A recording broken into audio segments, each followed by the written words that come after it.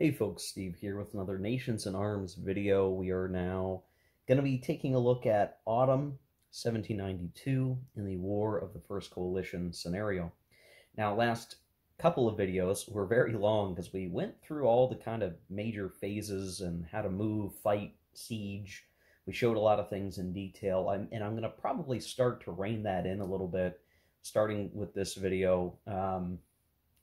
But we'll see. I'm sure I'm going to waffle on it a little bit because I know some of you guys really like to see the full thought process, the important battles, the mechanics of doing different things. So we'll see. But I do aim to try to get through, if I can, all of the autumn turn in one video, even if it's kind of a long one. We'll see how it goes.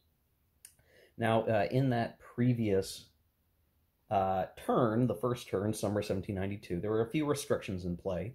Each stack could only activate once. There was no forced march, which is, choosing to activate again in a turn and suffer potential attrition for doing so. So everybody kind of did what they could.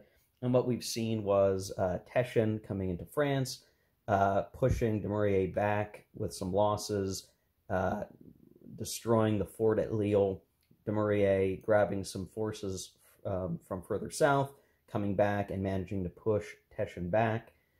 Here, Clerfayt had managed to push the French back, who ended up pulling back to Paris to try to protect it better and leave Raz behind here. That's how you pronounce that city, apparently. That fort to maybe slow somebody down or at least keep them busy for a moment. We had Montesquieu move from the south up to kind of be a reserve force. And then Brunswick had come down, the Prussian leader, and was starting to beat up on these French forces, but in a series of important maneuvers, the remnant French forces got together, counterattacked, and actually forced the Prussians back and demoralized them. So Brunswick's stack has been, heavily depleted, but there are a number of other reserve stacks nearby, which means that this whole area is going to continue to be an important one that the French are just kind of barely holding on. Like they've suffered some losses, but they've sort of punched back, but the endurance is going to be the problem. Can they hold on? Because of that, and because we're moving Montesquieu up, the southern area has been a little, not super active. We did have Anselme come in and take Nice. Coley is still in Turin, but the Austrians are starting to send some force down here to kind of push the French back out and potentially be attacking into southern France, which is a dangerous area because we just don't have a lot here yet. So the French are certainly feeling pressured, and the Allies are feeling maybe a little frustrated with the lack of progress, the fact that they got pushed back out.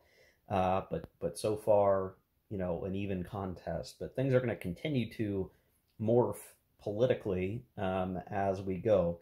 So in terms of starting this turn, there's going to be a few things different. So this is our first turn where we're actually going to play a full game turn, meaning we start with the diplomacy phase, then the initiative phase, and all the way through.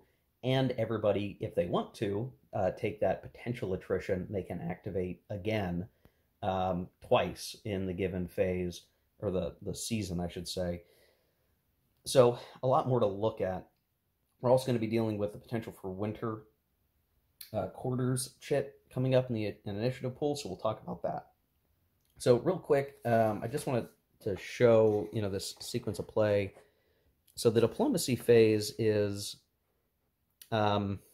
can be very involved depending on what's going on. So if we say the game turn is going to start with the diplomacy phase, first, if we were playing a big multiplayer game, we would probably have time for negotiations. We're not going to do that here. I think this scenario is pretty much, straightforward for all of this. For event cards, we can play additional event cards now, but no more than one public event per block. So if you're playing cards that are not public event, I guess you can play as many as you want. This is our opportunity to play the Committee of Public Safety if we want, but I don't want to do it yet. Because as soon as we play this, the opposite side will be able to play the King of France is executed, and I don't want to do that yet, because that would bring in Britain, and I want to stall that as much as we can. And if I look at the order that we would play these in, just try to make sure I understand it, it would be France, then Britain. Yeah, so we would be playing Committee of Public Safety. They would play King of France executed, and then yeah, from there, yeah. I think I've got that right. Well, I guess it's actually Austria. See, this is the weird thing with this, is the order of operations here.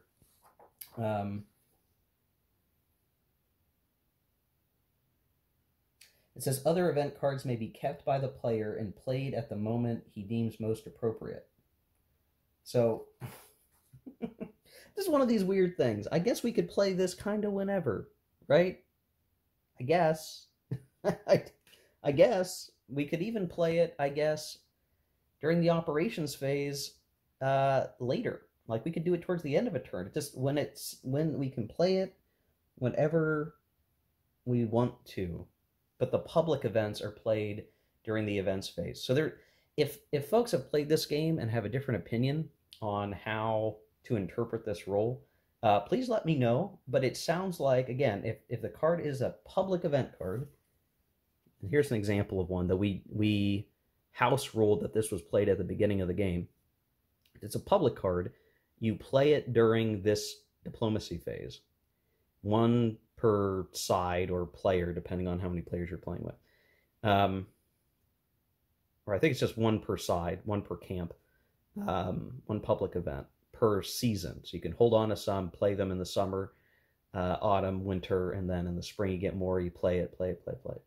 Where a card like this apparently can just be played whenever, I guess, whenever it's appropriate. And because it doesn't have public, I can just play it, I don't know, during the victory phase, like before the start of a spring turn, because that's when it matters, right? We want to play this card before the next spring turn, so we get to pick an event card, right? That's when it's important to play this. But if we play it, the King of France being executed card will be played probably right afterwards, which will bring Britain in, and we don't want to do that before the British have a chance to do something to us. So I feel like if I'm interpreting this right, it will be most advantageous for the French to play the Committee of Public Safety card at the time of our choosing, at the very end of the winter turn. So not this turn, but the winter turn, which means the French will not play any event cards right now, and the coalition basically doesn't have any cards that they can actually play. So for right now, anyway, it seems like we're done with this phase. We're going to play some event cards. No event cards will be played. We're not going to have Spanish instability because that only happens in 1805 or beyond. Same thing with the Turkish stuff. Do we have any declarations of war? That's sort of the next thing. And here, the declarations of war, basically, if we declare war on a minor, let's say we're talking about France, let's say we declared war on Geneva, well then that space would be coalition controlled, and if the country that we declared war on had units, they would be placed. So if we declared war on Switzerland, they would become controlled by the coalition, and then the coalition player would set up the Swiss units, and there are some Swiss units. There's a couple minors like Geneva that don't have any units, so the French can kind of decide to go and declare war on them sort of whenever, but so long as it's neutral, this is technically like it's a block. You know, we can't send the Piedmontese because this is a neutral little city-state area. And the French are kind of weak in this theater, so I don't think they're going to declare war on Geneva, though that's kind of, you know, one option. We'll wait to do that. I think historically the French didn't mess around with this until 1795. I'm thinking we're good to just ignore it for now. Any other minor countries that are not already controlled on the board? I mean, there's only a handful, and it does make sense for the French to declare war on them, and I don't think it makes sense for Prussia or Austria to declare war on them. So like the Hansa, Mecklenburg, they're neutral. Denmark is neutral. Sweden is neutral. But right now, I mean, who's going to declare war on those guys? All you're doing is adding it to the enemy. France is already kind of at war with everybody that matters right now. And again, we would save these guys for later when our position down here in the southern department is a little more stable, we'll say. So I don't think France is going to declare war on anyone. And then likewise, I don't think the Prussians or the Austrians are going to declare war on any new factions in the given situation. It just doesn't make sense to do that. So that's kind of easy peasy. And now we're going to get to influencing neutral minor countries. And this is where we're going to have some new mechanics to talk about here, guys. Now, it's going to be somewhat limited. Basically, each side will get to attempt to influence a minor country for free, and then they can spend money to have some additional attempts. The thing that I would throw out there is that France doesn't have any money, neither does Spain, though Spain is maybe less important for this. But Austria, Prussia, and Britain do have money. The only active played major countries right now are Prussia and Austria. So it's basically going to be up to the coalition player to decide if they're going to spend some of their remnant money that they started the scenario with to influence any other minor countries. But again, there's only so many minors here, and not all of them make a whole lot of sense to try to influence, to be quite honest. So let me take a look and think through that, and we'll come back and maybe demonstrate how some of this will work. Okay, this is going to be a pretty quiet diplomacy influencing phase, I think, but let's just kind of talk about it. So the way it works is each player in the diplomacy order, because we're playing this as a technically two-player game, it's really going to be the coalition and then France, depending on which power of the coalition will be choosing to influence any minors. Everybody gets a free attempt, so you don't have to spend any money. You just get to pick one. Roll the dice. You could then spend money to try to increase your die roll modifier. And then there's a few other modifiers that could apply. You roll 2d6, and you need a 12 or higher. Now, 12, obviously, is very difficult to achieve on just a 2d6. So very unlikely. If you can get some bonuses, you can shift that bell curve and maybe have an okay chance of getting a 12 or higher. Though it will never be greater than the 50%, I don't think, just the way the math works out and what modifiers you can actually get. Those modifiers, there's a bonus for certain factions. This is on the diplomacy modifiers chart. So you can see some factions, like, okay, you get a +2, +1 for certain countries trying to influence them. So that's a little bit of an advantage for certain things. Then you can spend 2 money, pounds, whatever denomination you want to use. For 2 money, you can increase your die roll modifier by 1 on minor countries, or 4, you can spend 4 to increase an attempt on a major power. And the order of operations here in the diplomacy phase is we worry about minor powers first and then the majors. So you can obviously burn a lot of money trying to get that shift, and in my mind, it is difficult to actually achieve something with diplomacy. So it's just difficult, ultimately. Now, the way influencing minors works is you can really only attempt to influence minor countries that are currently not controlled. Later in like the 1805 campaign, Britain can influence non-satellite minor countries that are part of the continental system of France. But none of that really applies here. So generally, diplomacy is only going to work against unplayed, neutral minor countries or major powers in this scenario. And even then, there won't be many for much longer. So the only real uncontrolled minor countries that are kind of up for grabs right now, it's like, we could maybe pick Geneva, though I don't see a reason to really do that. It's not clear to me, like, not every minor has a diplomacy chit, like, here's Morocco's. Geneva doesn't have one, but Geneva is still listed on the minor powers charts as, like, a faction that you can influence. And I was trying to figure out, is there any restriction on trying to influence those areas that don't have a marker. And I think you still can. It's just the game doesn't have a marker for them. So you can see I had the markers. Prussia's already got control of a whole bunch. Britain's got control of a whole bunch. Austria has control of a whole bunch as part of the HRE, the Holy Roman Empire. So the only options that I can really see, there's Morocco and Algeria down off camera. I'm not going to pan around for that. I don't think that's super valuable. Malta, probably not super valuable. Doesn't really affect anything of significance. And then we have some countries that are sort of up here in terms of minors. So we've got Denmark, Mecklenburg, Hansa, Sweden. Now, out of those, I think Denmark and Sweden have units that could come onto the board. So it's sort of the decision-making here is, well, you get a free attempt. Try who you can for the free attempt, sure. And then do you want to spend any of your money?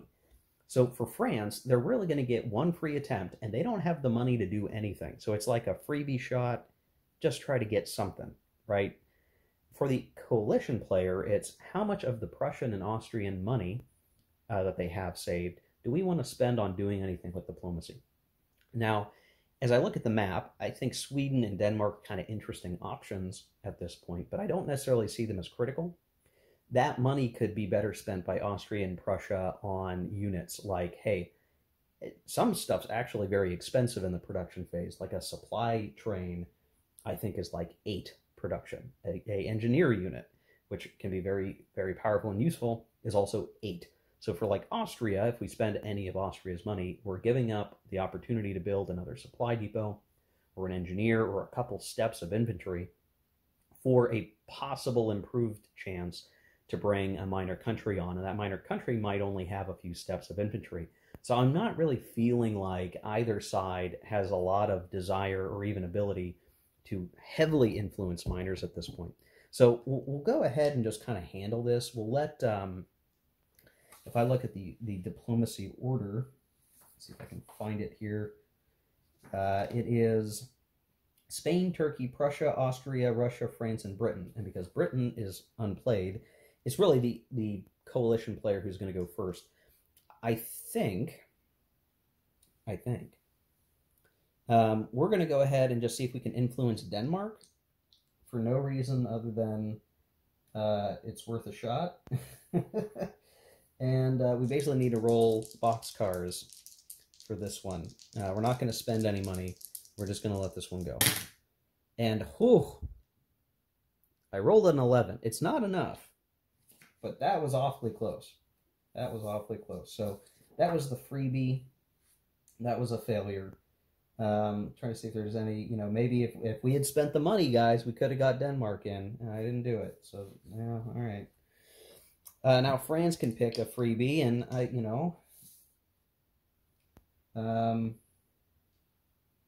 there is a +1 for France in Denmark, so we'll go for Denmark too. But that's a fail. All right, the freebies are done.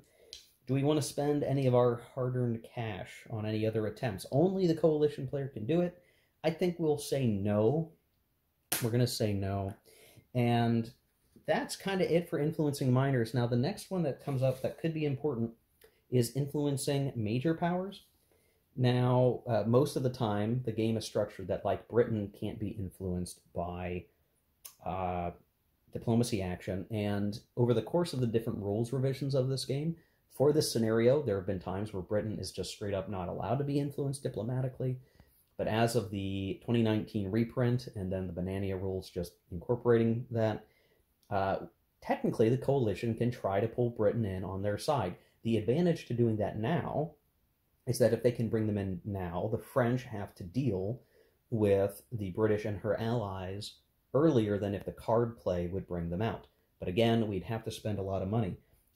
We would need to roll, boxcars, or we'd be spending all of our hard-earned cash trying to have some even remote chance of bringing Britain in. To be honest, I don't think it's worth it. I think in this specific scenario, the card plays of the Committee of Public Safety and the King of France being executed will be enough to bring Britain and eventually Spain into the war just fine. And I think, given we know that that's going to happen, or pretty strong chance that's going to happen. Prussia and Austria are not going to spend their money for that. They're going to save it.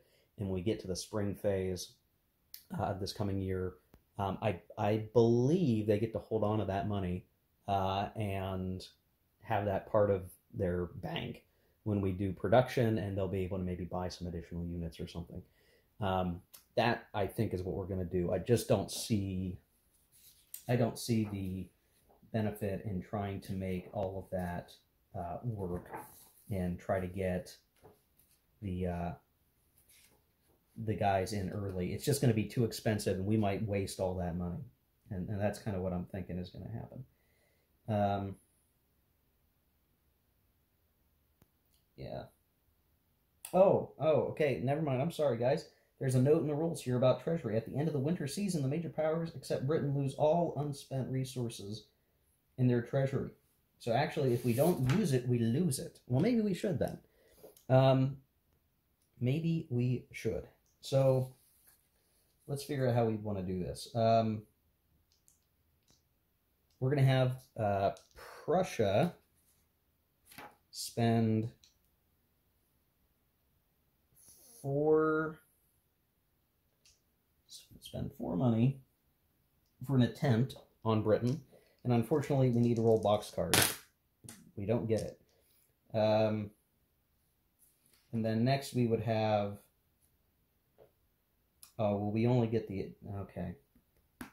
All right, we're going to take that back. We're going to have Austria spend out its money, and I'll take that die roll back. I don't care. I'm just playing myself. Who cares?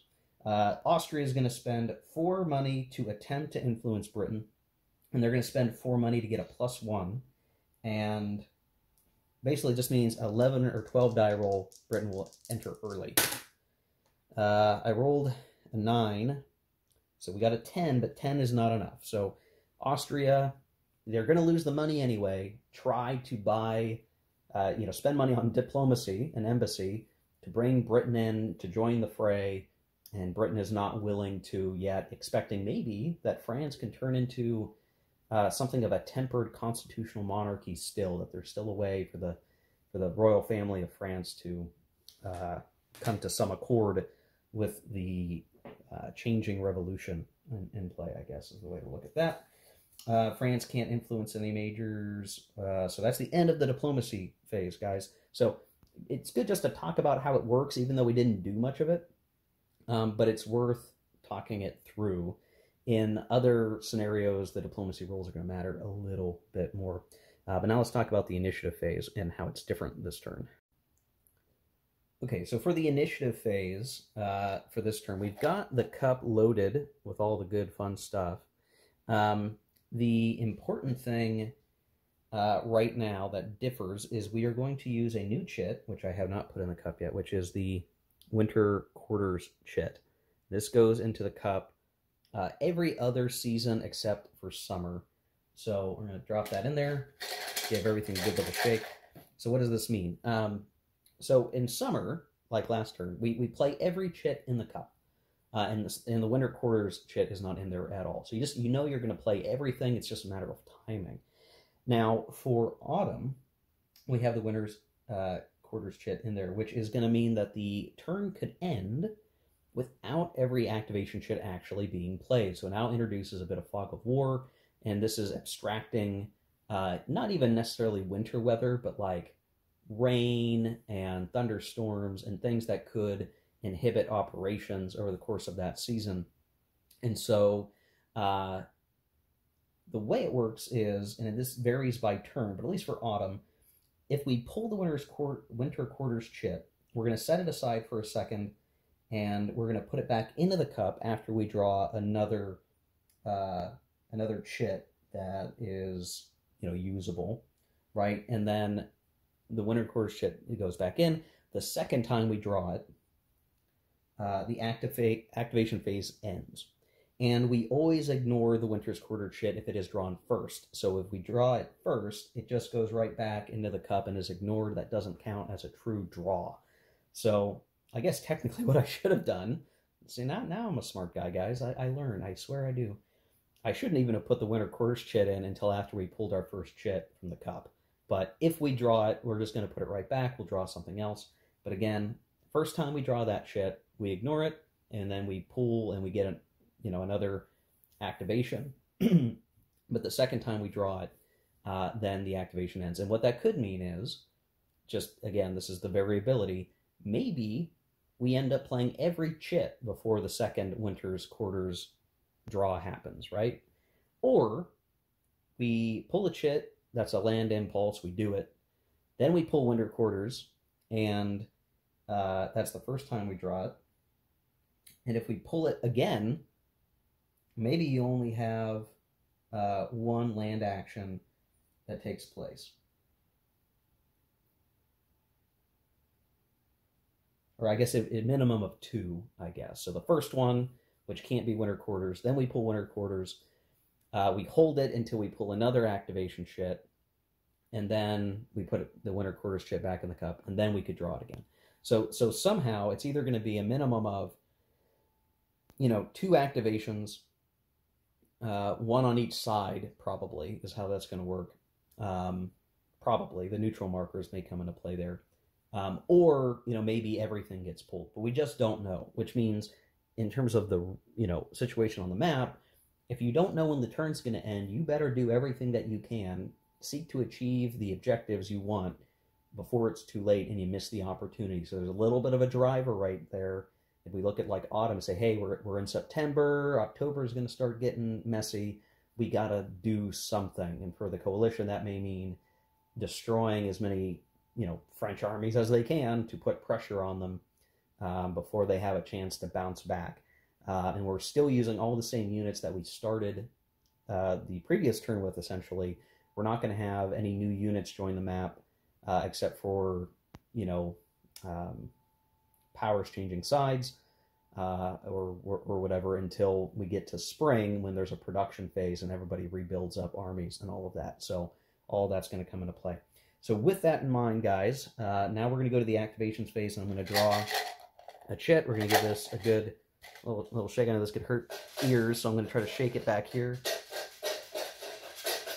Make sure it's shaking nice and good, and we'll pull our first chit out of the cup. And what do we get? Neutral land. Well, I don't think there's much that we can really do there.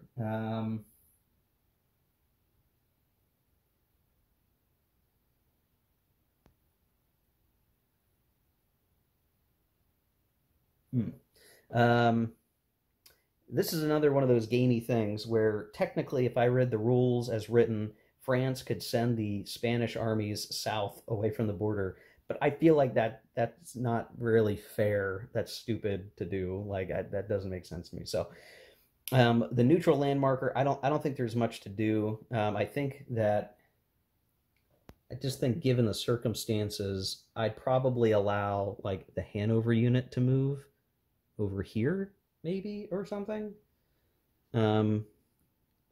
But then we leave the capital unattended, so maybe we just leave it alone. I don't know. Land marker's done, guys. Nothing to say. Not much to do. Let's go. Let's pick a different shit. I think the neutral markers make a lot more sense in a multiplayer game because there are usually some forces, some powers that are neutral or in their own block, and they're going to go do their own stuff. Here, it's kind of a dead shit, especially in this scenario. There's just not as much to do. Okay. Now we pull Empire Land 2. So really the French Land 2 marker, which means everybody with a 2 and up can move. And that's most of the French units on the board. So these guys can all activate. This guy can't. This guy cannot. This guy can. Montesquieu can. Bougainville can. Yeah. Almost pretty much everybody, every land unit that's a leader, or every land stack that has a leader is going to be able to activate. And so now the decision making for the French will be, do we not move anybody? Or something we should keep in mind is, do we not activate somebody because we want to have them as a reserve force.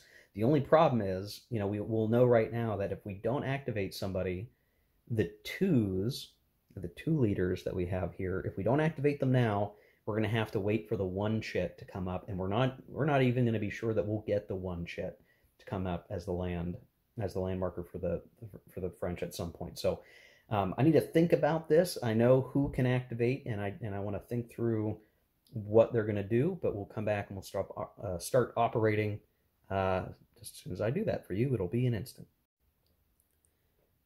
Okay, guys, so here's what I think I'm going to do. I think we're going to leave Anselm here where he's at, because shortly we're going to probably see Württemberg here snake on down. And if he tries to go at Anselm, he'll go 1, 2, 3, 4, 5, 6, and he will not have enough movement to actually attack Anselm. If we try to take him to Genoa, or we try to go to Turin, he's going to be able to counter move, and he's going to be much stronger than poor Anselm here, with only a militia corps that has a -1 as its combat modifier. So I think he's fine to stay here for the time being, and we'll see how the rest of the situation develops. Further north, here's the situation. The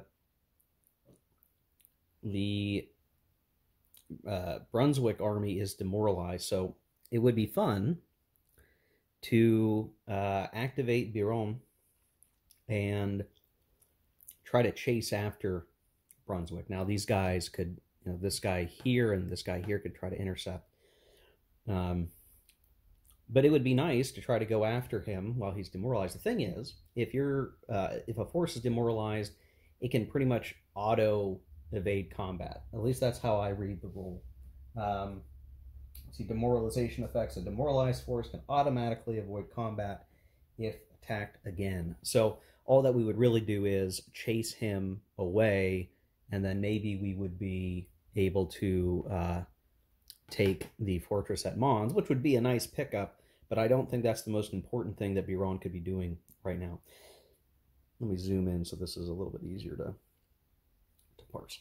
So, alternatively, Biron could and should focus on these other coalition stacks to make use of whatever advantage is feasible and kind of put them, I don't know what the right metaphor is here, but, swat away the flies, right? We took the big one out.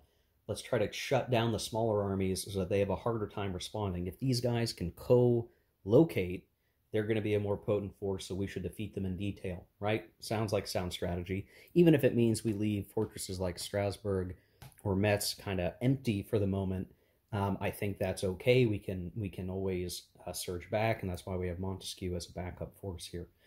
So I think that's the first thing we want to try, and then I guess depending on how those combats go, that'll dictate the urgency behind Dumouriez coming into Flanders and trying to attack Teschen, because Teschen has a potent force as well. So this is really the sort of the lineup here.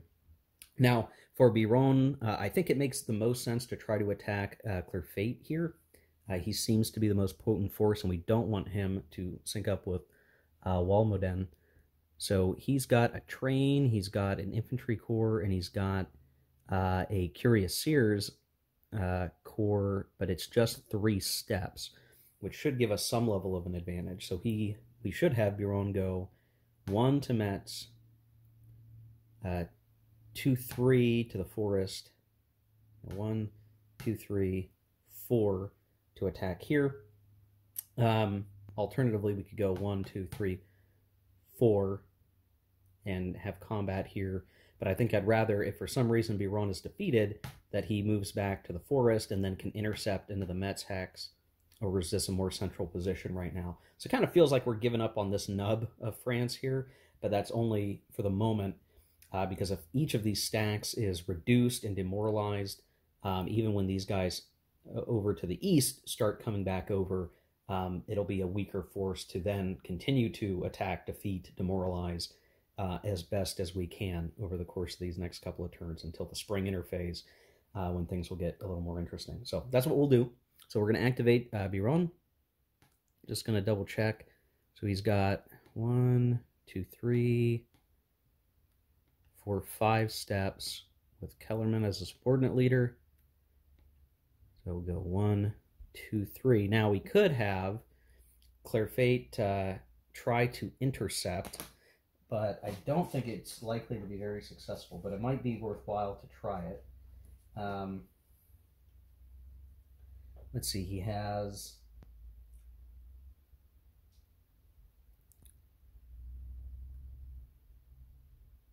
let's see.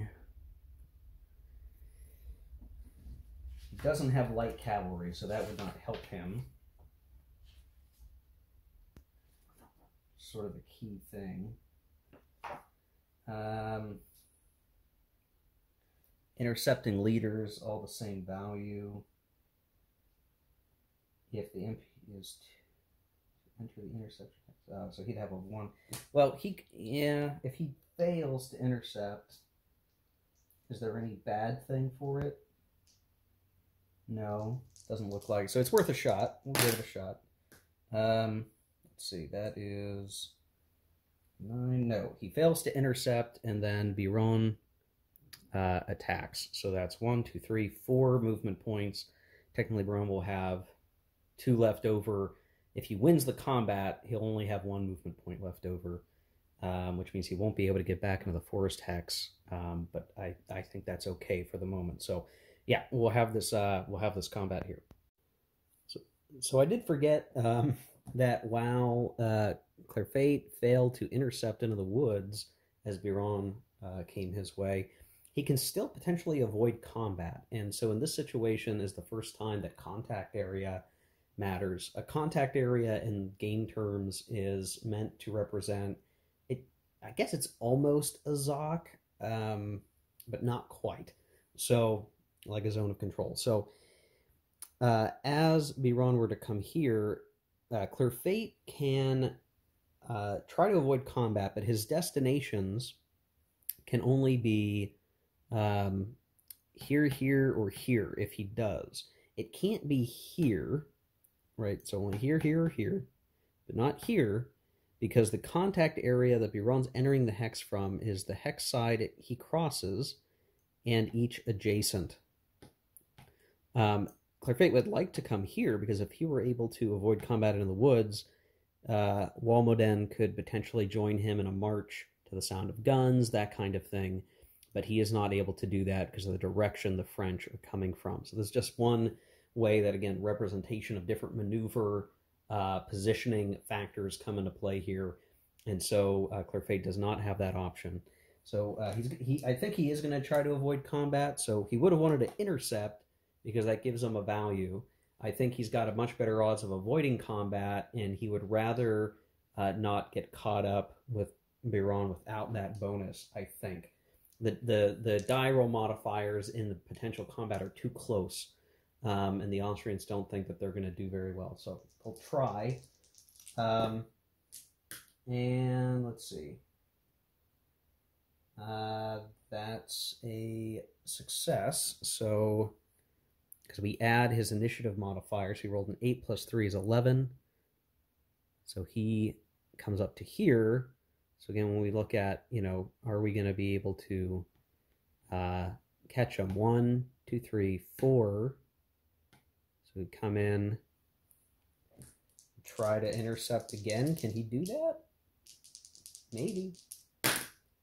But no.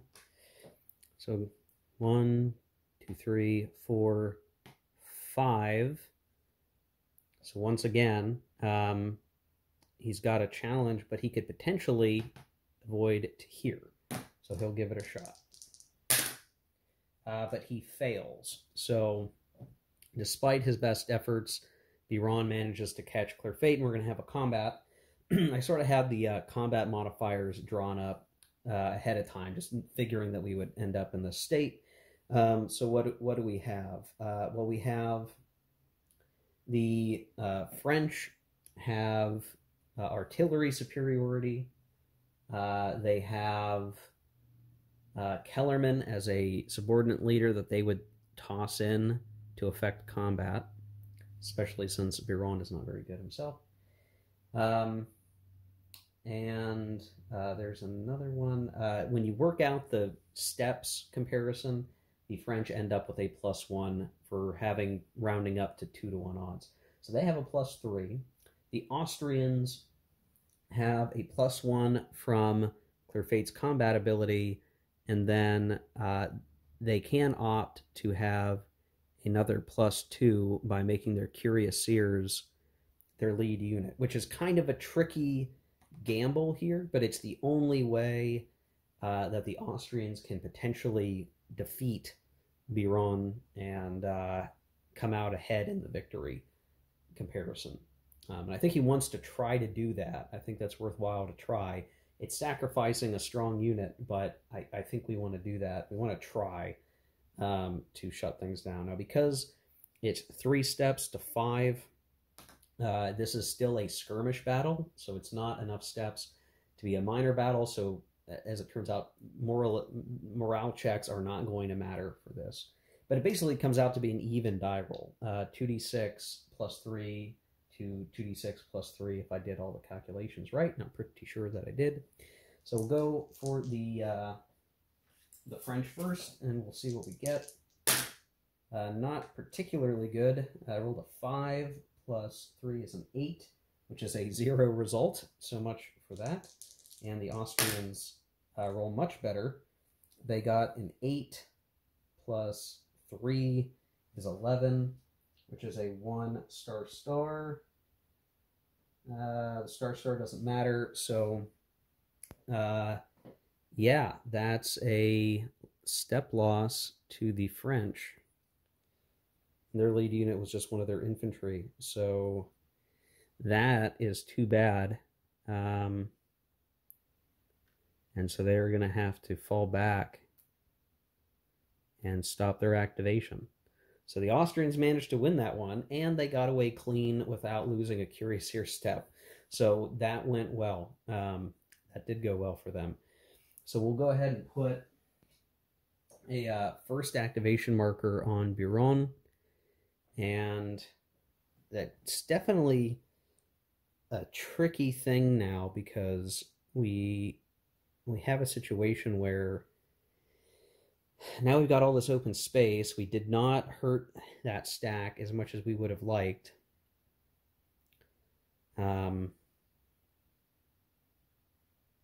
So that's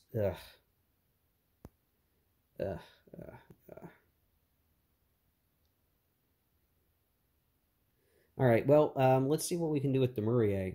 So, if we activate Dumouriez, what does he have? Oh, we got our fortress remove marker.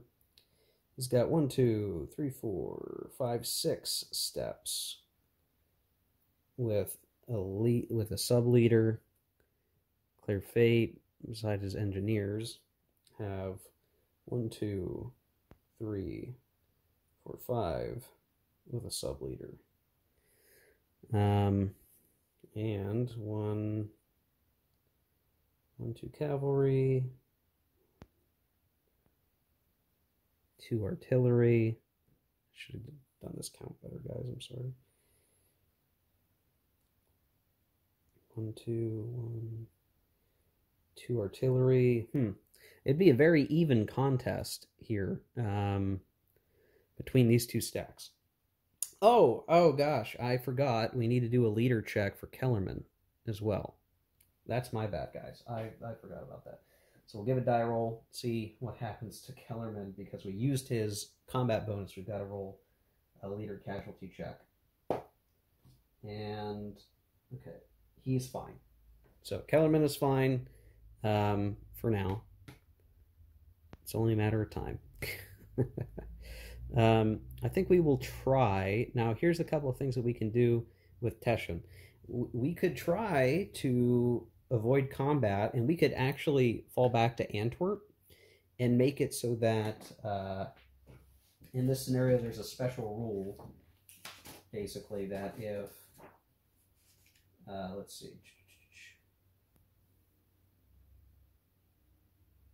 if France attacks or besieges Antwerp or Brussels, So if Teschen like retreats away to here, the French can't come in there without making Britain activate against them. And I don't think they want to do that yet. I don't think they want to even deal with some, British landing behind them way back here. So I think Teschen's going to try to withdraw. Well, or will he? So here's the thing, I guess. If he withdraws, Dumouriez would go 1, 2, 3, 4, and probably get clear fate. So maybe it's better that Teschen try to fight, and if he loses, he can retreat safely over here and not have to worry about. So maybe they will fight. I think that's probably the better thing to do, is to fight. Now in this case, this is going to be a potent battle, right? We basically have 6 to 5 steps, so it's a minor battle. Morale will matter. I think what we're going to have happen here is, let's see, what's the lead unit for the Austrians? I think they're going to use their cavalry as their lead unit. And then artillery's the same, cavalry's the same, so there's no superiority bonus.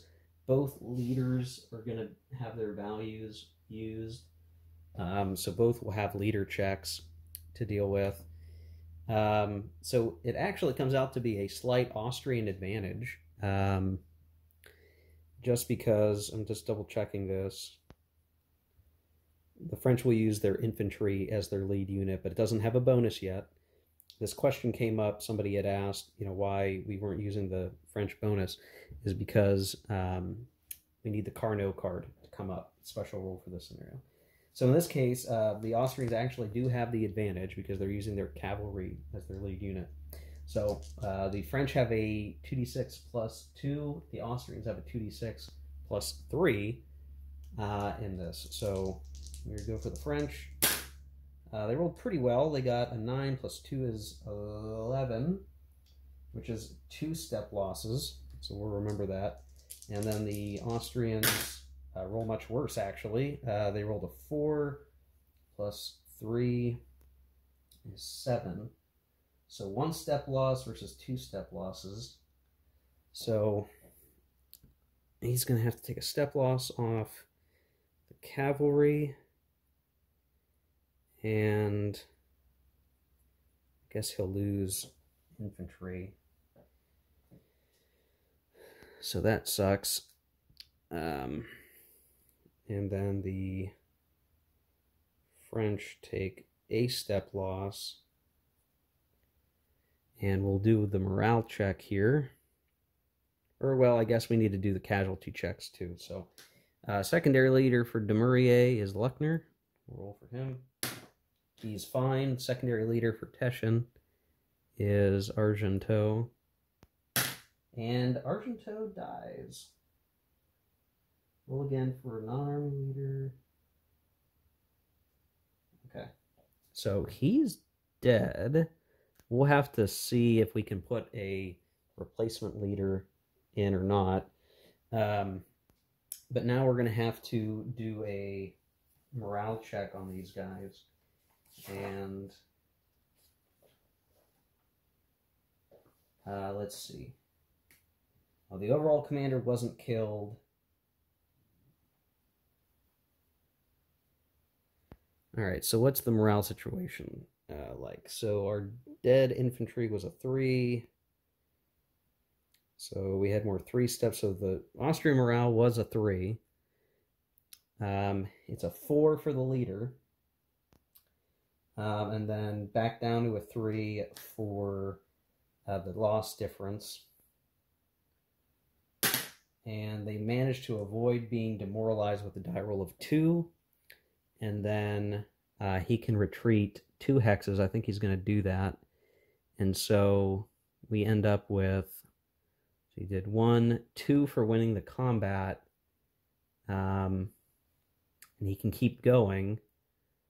So 1, 2, 3, 4 is probably what we want to do.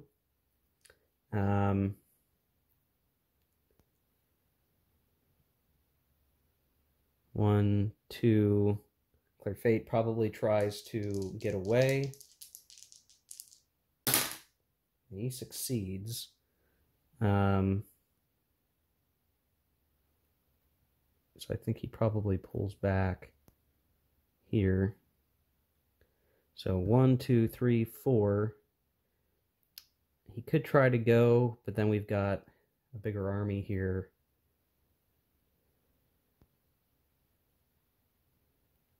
I think maybe he just goes 5, 6, and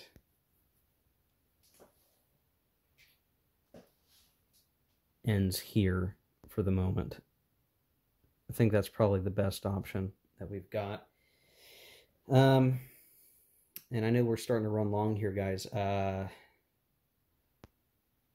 So now it's a question of, do we have Montesquieu activate? And I'm a little uncertain on this one. He's only got, let's see, 1, 2, 3, 4. No, he's actually pretty strong. So he could go 1, 2, 3, 4, 5. Yeah, he can't get up here.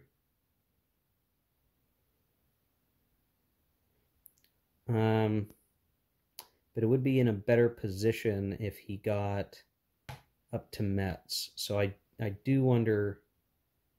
No, well, maybe we leave him there for now and just it's difficult, guys. I don't know. Let's just do it. Let's just get him up here and let him be done with an activation for now, so that we've got a decent line of forces here along the way. And we did beat back the Austrians a little bit, so we feel pretty good. If we could have demoralized those guys, that would have been even better, but we just didn't get it. And we'll leave this guy back in Paris unactivated for the moment, and everything else is as good as we can get it. So I think that's enough for the French activation, the first activation. Let's go pull from the cup again and see what we get. We pulled Empire Naval. Let me see if there's anything worthwhile to achieve with that. Yeah, I don't think there's anything worthwhile doing with the naval right now. So we'll just go back to the cup again. And we get Coalition Land 2. So this is interesting, the back-to-back 2s, because the 2s allow a lot of people to activate. So I think we're going to have a lot of straightforward moves here. I think what we'll have first is Württemberg will advance and go 1, 2, 3, 4. We'll do 5. We'll just do 5. So we'll have him along the coast here and be done. And we may end up using a second activation with him in time. Then we need to decide what to do with Wormser.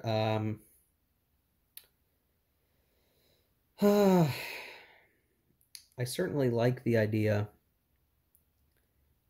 I think in the south we're fine, so let's send him moving towards overwhelming the French here. So let's see, he's still got his train. So we go 1, 2, 3, 4 there for the time being. I think that's good enough. First activation marker. Note that we're using first activation markers now instead of activation over. We've got Blankenstein's small units here, and I think what we'll do, or maybe we wait. Let's activate Latour. He's got, oh, he's only got 2.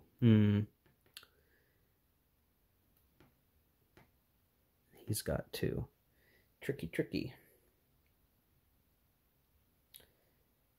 I think what we'll do is we'll activate Esterhazy first, and we'll have him move into Strasbourg for 1, 2, and we'll do a siege attempt for 3. And I think in this case, there's going to be no die roll modifiers.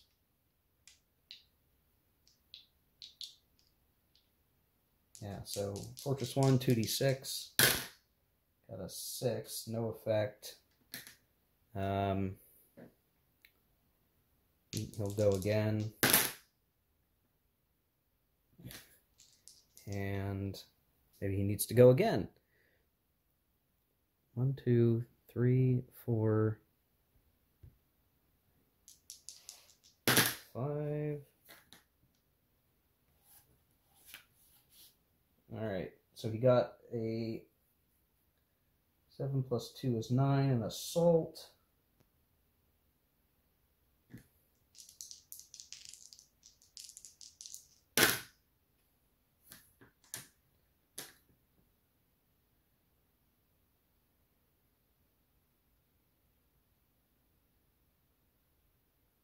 Huh. Well, I gotta say, these poor Austrians just aren't making any headway, guys. They're not making any headway. So a failed assault there. Both ways. So one last assault attempt here. It's so funny how this is working. Okay, so that should be... Okay. All right, well, he has failed to take it and now has a siege +4 marker there, which is interesting. And he is done activating, as it happens.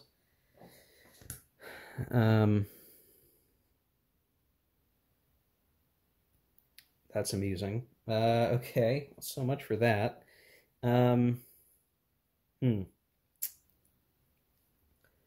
I don't think we want to send Latour against Montesquieu. He doesn't have enough. So what we may do is just kind of get into a better position.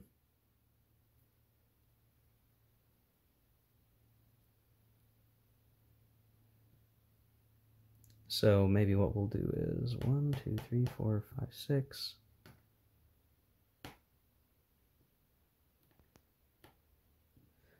We can have these guys move into here, but they will integrate.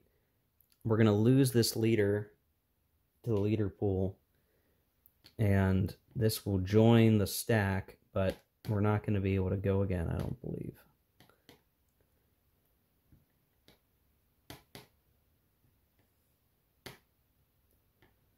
And then we'll activate a tour. 1, 2, 3, 4, 5, 6.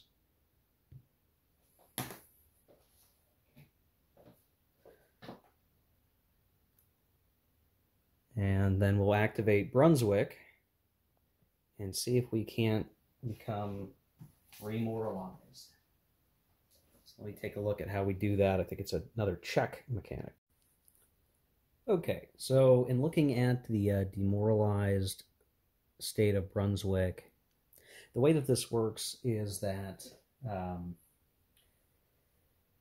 we're basically going to do it's basically a demoralization check, but in reverse, so it's a remoralization check. They call it a rally attempt. So Brunswick will activate here, and he will attempt to rally. So this costs 3 movement points, which is, most of the movement points that his stack is going to have, because they are operating with a supply baggage train. He could leave that behind, I guess, and maybe he would if he were to go on the offensive, but he's going to spend 3 movement points. We're going to take a look at their morale.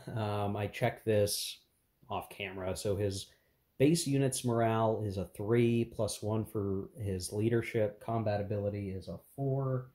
But then -1 because they are currently demoralized. So it is a morale of 3. And so what we want to do is roll a die and get a 3 or less, and they will be rallied. And they get it. I rolled a 1. So now he is moralized again, rallied. So Brunswick says, come on, guys, you can do it. We can do it. We can do it." And I do want to see. He doesn't have that many steps. He's got infantry. He's got some cavalry.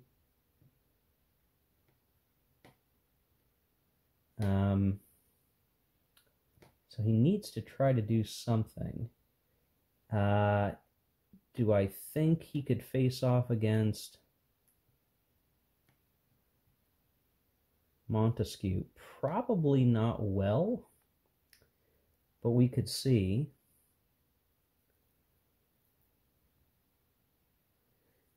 We've got two different stacks of Austrian units here, so he's kind of well supported in case of a march to the sounds of guns kind of thing. So I think maybe what we'll do, well, he can only get as far as here.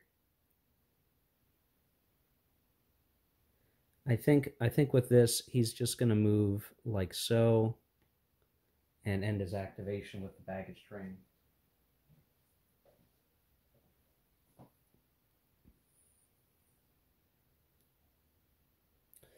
Okay. And then the rest of these guys, what do we want to do here? Well,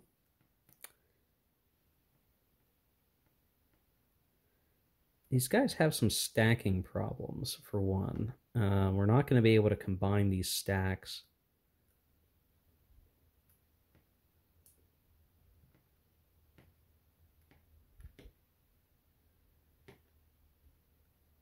Which is a problem. Because we can't even really, I mean, to try to fight... So that's 3, 4 steps. This is 3 steps.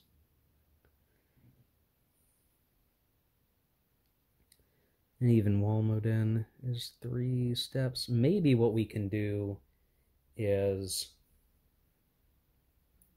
try to overwhelm the French somewhere.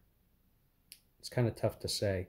I could probably use some other moves that are going to be easier. So 1, 2, 3, 4.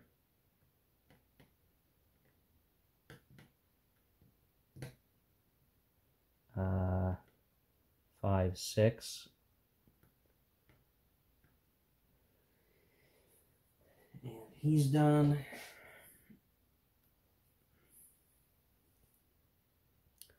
Yeah, maybe this is what we'll do. He'll go 1, 2. And then would he want to intercept? Well, he could try, but I'm not sure that he's going to succeed at it. Because maybe what we can do is we can wear out the French here.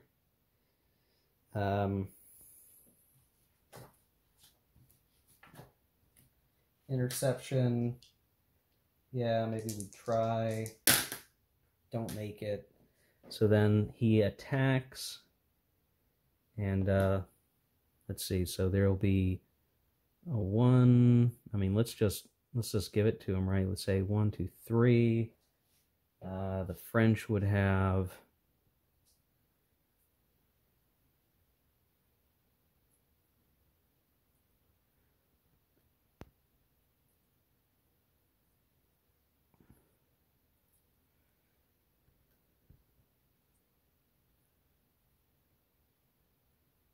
oh boy, okay. Would have 2. So it's just this fight's just a refight of one that we've seen before. The difference is the attacker and the defender are swapped, but I think they're hoping to just start attriting the French away, because this is still a skirmish battle. 1, 2, 3, 4 steps against 3 steps.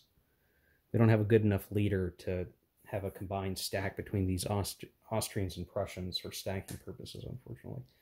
So 2d6 plus 3 for the Austrians. That's 1 for their leader and 2 for their lead unit, the Cuirassiers again. And they got a 5 plus 3 is 8 on the skirmish table. Is a 0. All right, so much for that. And the French have a plus 2. So a 7. Okay. I think they probably, let's see, we got a leader check for Kellerman. And he's fine. So fine again. We haven't lost very many leaders so far. So now we could do another combat, and I think we're going to do that. So Austrians again. This time they got, let's see, a 7 plus 3 is 10, so a 0 plus. And the French got a 12. So they actually get a 1 result. So the Austrians lose their Cuirassiers and have to retreat. Let's see, can they retreat into a good spot? I think they can go back here. And that's it for them.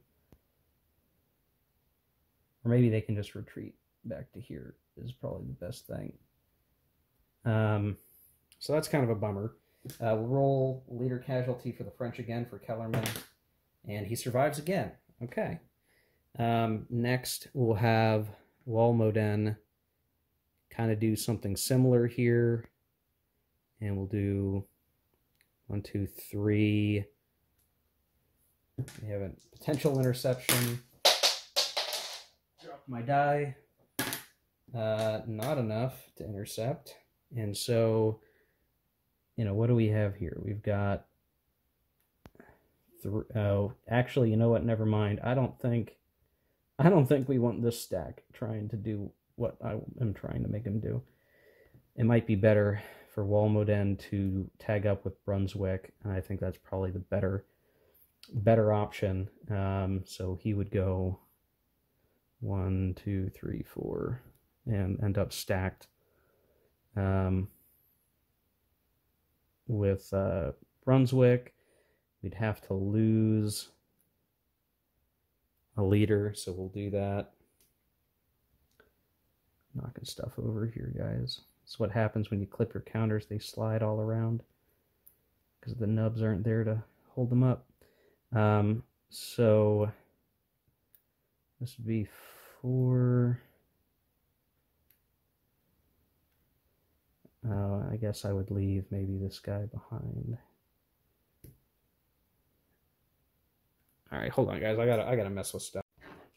All right, I think I've got it now. So I had to leave the 1 Hesse unit behind for stacking purposes with Brunswick, but I think I've got it worked out the right way. I don't think a cavalry can absorb a detachment because a detachment, I think, is considered an infantry. I guess I need to look that up too. Yeah, it's infantry. So we can't have a detachment replenish a cavalry, unfortunately.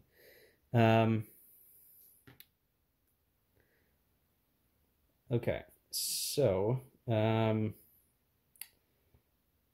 do we want to have Teschen do anything? Well, he's hurting. I think what he would want to do is probably try to find a way to combine forces again with like Clear Fate. So what we could do is activate, and he could go, 1, 2, 3, 4, 5, 6, and join up here. And because he's got engineers, cavalry, infantry, 3 steps, infantry, yeah, this actually works out well. So he's going to end up here.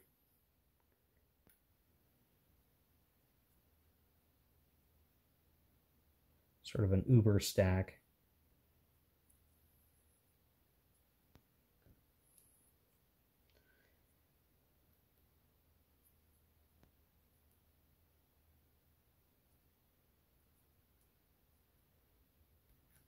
End his move here. Now, you might say, hey, Steve, you just vacated Flanders. Well, the thing is, if the French move up into here, you know, they have a clear path, but they're going to activate Britain, basically.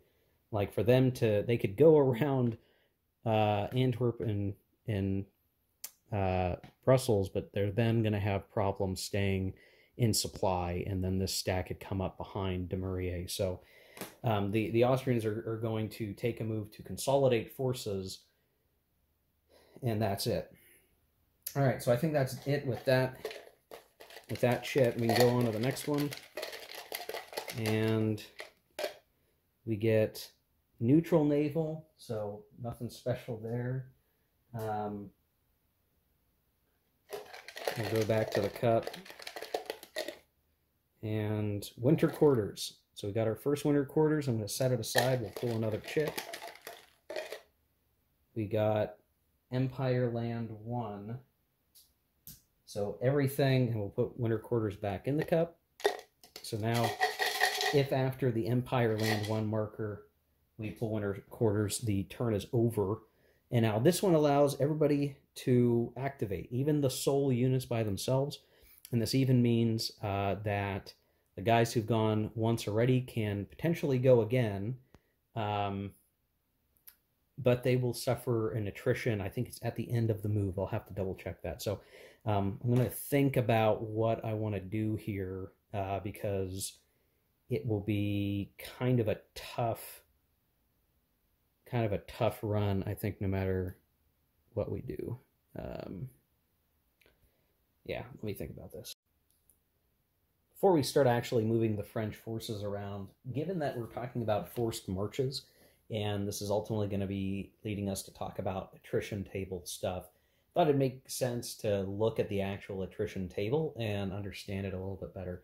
Now, a force suffers attrition if it is out of supply and tries to do stuff. And in this case, it'll be, you know, a force that has already been activated will do an attrition roll, attrition check at the end of its movement or before a combat. But I think as long as you fight a combat and you roll during that, you don't roll a second time at the end of movement. That's what it seems like to me if I read the rules right. Now, what this looks like is, like most of the checks in this game, a 2d6 die roll. And you can see you cross-reference the die roll against the number of steps you have. Pretty much all the stacks on the board don't number any more than 4 to 6 steps. So we're really looking at that column for the most part, and you can see that there's at least some decent chance of not losing any steps. In some cases, maybe losing one, and that star result basically means that you have a 50% chance of losing a step. So it's certainly a concern for the bigger steps, or the bigger stacks. But there are die roll modifiers. So in winter rounds, it's a big problem. You get a +4 to the die roll, almost assuring you're going to lose something. If you spend time in certain terrain, it's a plus. If you manage to not move very much, so maybe you're only moving a hex or two to do a combat or to reorient yourself, you get a minus. If you're going all within your own home territory, that's a good minus. You can see being out of supply is very bad. Being demoralized is very bad. Extended movement during a forced march is not great. And you can offset it with spending a whole supply wagon, which is awfully expensive. But then you see there's also this sort of nationality bonus. So if at least half the step losses, or I guess it's strength points, but it's really each step is 1 strength point. If at least half are French, and it is, yeah, it's a -1. And then there's a certain band of time later in the game where it's a -2 for the French. So the French will do even better. So the French actually, depending on what they do, don't have to worry too much about attrition here. If they stay in the blue territory, they will have a -3, which will basically make it almost impossible for them to really lose a big step. So it's really all about like what do we want to do? Where do we want to go? How do we want to handle this? I think there's a certain couple of things that we could try to do.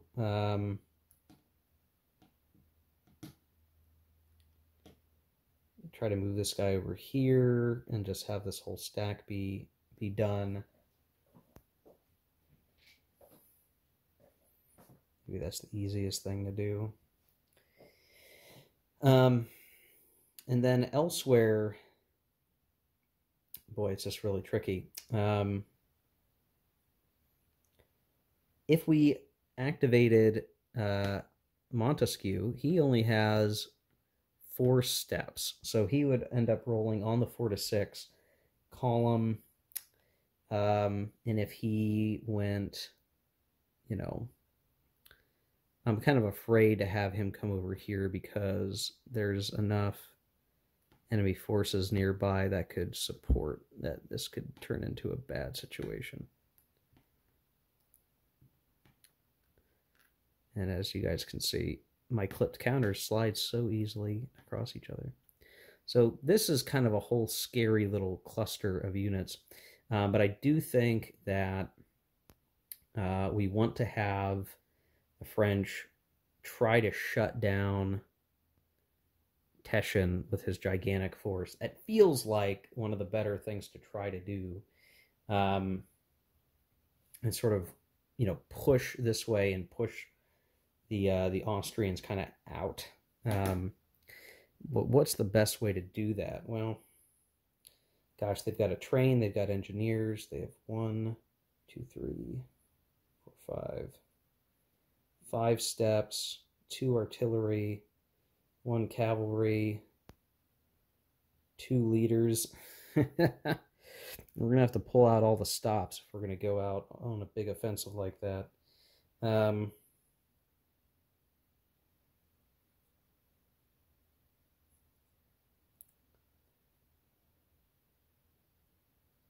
2, 3, 4, 5.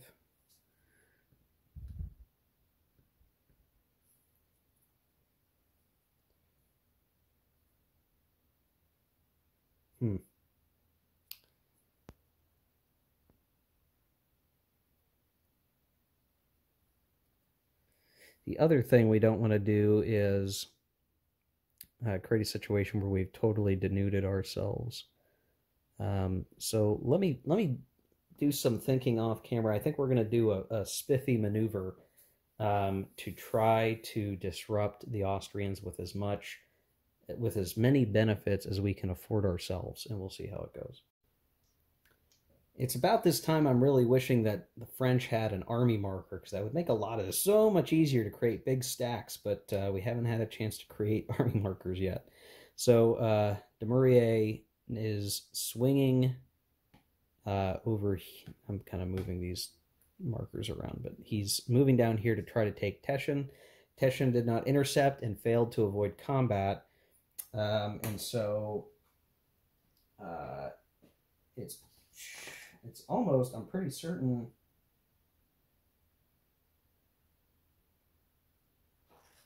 it's a dead even die roll here with both sides using subordinate leaders. Now, it's +3 to both, but for different reasons. The French have a cavalry superiority. The Austrians have a artillery superiority. The Austrians also have a better leading unit, but they miss one for the failed avoid. So we'll see what the French get. That's a good one. I should also point out that this is a minor battle, so the morale will matter. So they got a 9 + 3 is 12. So that's a 2+ and a leader check. So the French are going to have to double check their leaders, so this could actually be bad.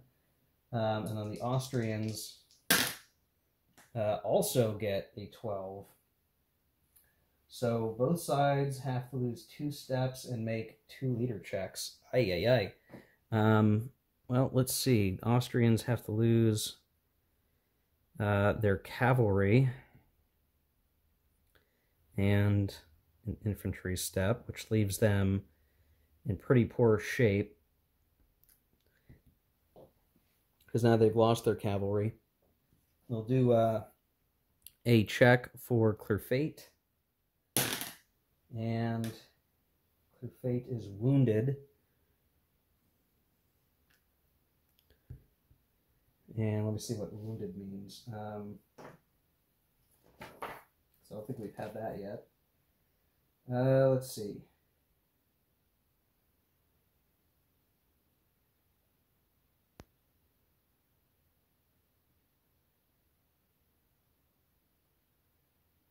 Okay, so Clerfayt is wounded, which means he'll come back in the spring phase. The Austrians can pick a replacement leader from the leader pool, if there are any. And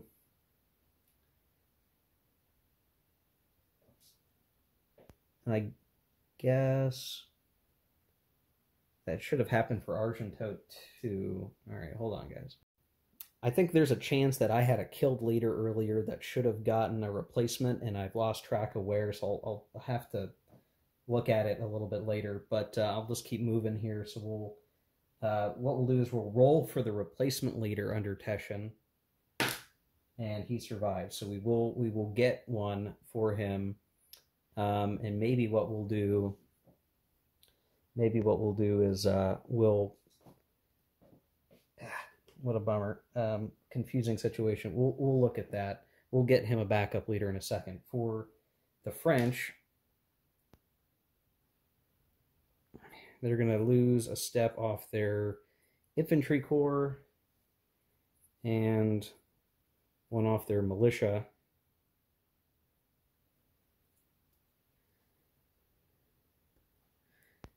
And we'll have to roll for Kellerman, possibly twice. He survives the first roll. And then he is wounded on the second. So Kellerman I'm sorry, that's Luckner, not Kellerman. Luckner is wounded. So let me get some replacement leaders, and we'll see what the situation will be and whether or not the French or the Austrians retreat, because that was a bloody combat, 2 steps each. Okay, well, as it happened, as best as I could tell, the Austrians didn't have any extra leaders until 1793. So now Teschen doesn't have a leader. We did have one for France, so Valence is in, but he is the only leader I think that we could even afford to put in. And now it's a question of, does somebody want to not fight a combat round? So it was tied. I think the I think the advantage right now is to the French now. The Austrians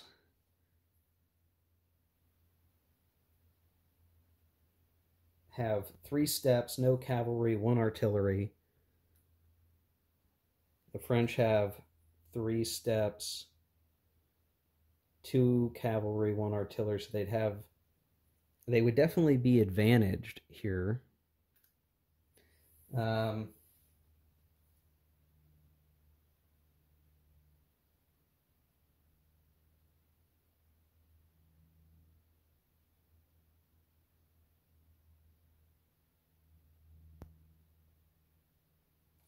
And here is where we could actually see an advantage to having marching to the sound of guns, because Dumouriez was going to overstack with these guys. They'd still probably overstack. So I think the Austrians need to retreat. I think they do. So they're going to retreat, and they're going to have to hope that they can get away. Their morale is a 4.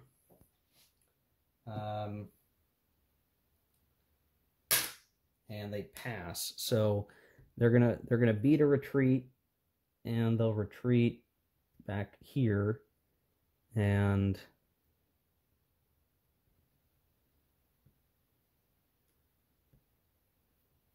Dumouriez is done moving for the turn. So that was tricky. So now you have this huge clump of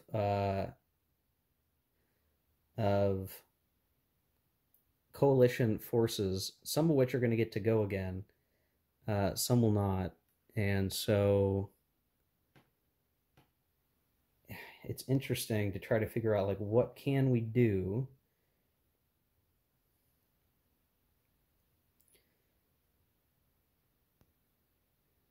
And I think what we'll do is, well, we'll keep these guys together. It's so tough, guys. I think that's it for the French move right now. The only thing I could do that I would even bother with, let's see, 1, 2, 3, 4, 6, would be to try to move this guy in somewhere to join up and provide some additional strength.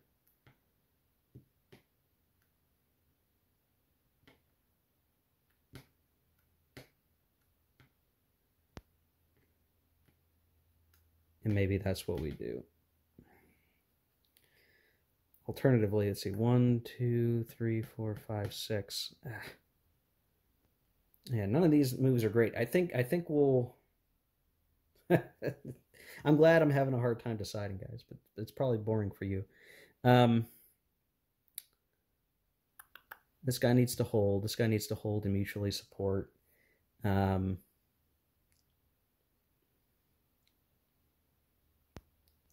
think we'll move this guy for the first time and get him situated up here at Lille. And then we at least have some basic coverage so that we can't have these Prussians go 1, 2, 3, 4, get into Paris too easily. They've got to at least fight something, fight someone. And we'll get an activation marker on him. And I think that's it. So we'll let the cup now decide what happens next. And we get Coalition Land 4, which is a legitimate chit, but there are no leaders with a 4 activation. Oh, no, there is. There's Wormser. He's the only one who can activate right now. And he could go 1, 2, well, let's see. 1, 2, 3, 4, 5, 6, or well, he's got a baggage train, doesn't he? Yeah.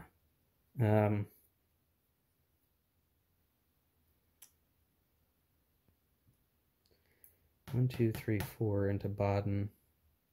Yeah, we'll do that. We'll move him into Baden. And then 1, 2, 3, 4. He's got to roll attrition. And he'll have a -1. And he's in the clear. So that was good for him. He's the only, I think he's the only leader they have with a 4. Pretty sure everybody else is a 3 or a 2. Yeah. All right, back to the cup. If we get winter quarters, it's over. And we do.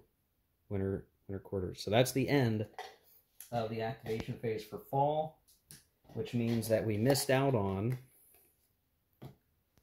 Coalition 3, which means, I mean, we had Empire 4, Coalition Land 1, Empire Land 3, Coalition Naval 1. So these are all the chits that did not get played due to the autumn weather. And you can see the Coalition actually missed out on some more activations. So we could have seen some of these guys still activate a second time and try to push the French back. But so far, they've managed to get into a pretty good position. Now, the French have mostly been on defense, but I think they've managed to do reasonably well here. So there's that over the course of the turn. So let me do, let's see, is anybody demoralized? No. Um, any out of supply, folks? No. The besieged fortress of Strasbourg doesn't suffer attrition because the garrison is always fine and supplied. Let's see, conquest and peace phase. I don't think anything has happened here that matters. Everything is relatively stable for the moment. What is funny now is we had this Austrian guy set up down here to attack Nice, and he didn't get his opportunity, which is funny. Yeah, he didn't get to go. He didn't get to attack Nice, so the French kind of lucked out on that one. Victory phase doesn't really matter. So there you go, guys. I think we'll call it there. That is the autumn turn, and I'll start taking some of these markers off just so you guys can appreciate the game situation a little bit better than what it is right now. Should probably be using my tweezers for this. But yeah, you can see there's a little bit of an oddball traffic jam. And again, we're careful of entering Brussels and Antwerp for fear of generating British aggression for the moment. We will need to take it. We will need to take Flanders at some point. We could even be marching out to Holland and Amsterdam, which is really the only place we need to grab, to basically take it a victory province, but we have supply issues. So there's sort of a weird cadence that we're entering here. But you can see we've managed to force the coalition back to these stacks that maybe we should try to be attacking these guys. For some reason, my printer's starting to do things when I didn't tell it to. So that's background noise you might be hearing right now. If these guys were to retreat into each other, there could be stacking issues and they lose units. So I think there is an incentive for the French to maybe to try to force some combats and cause these guys to have to get thrown backwards a little bit. But generally, I'd say so far the French have done well on defense, which is what they really need to do. Man, I'm sorry for the printer, guys. Anyway, it sounds like it's almost done. Maybe you guys can't hear that, but to me it's a very distracting printer.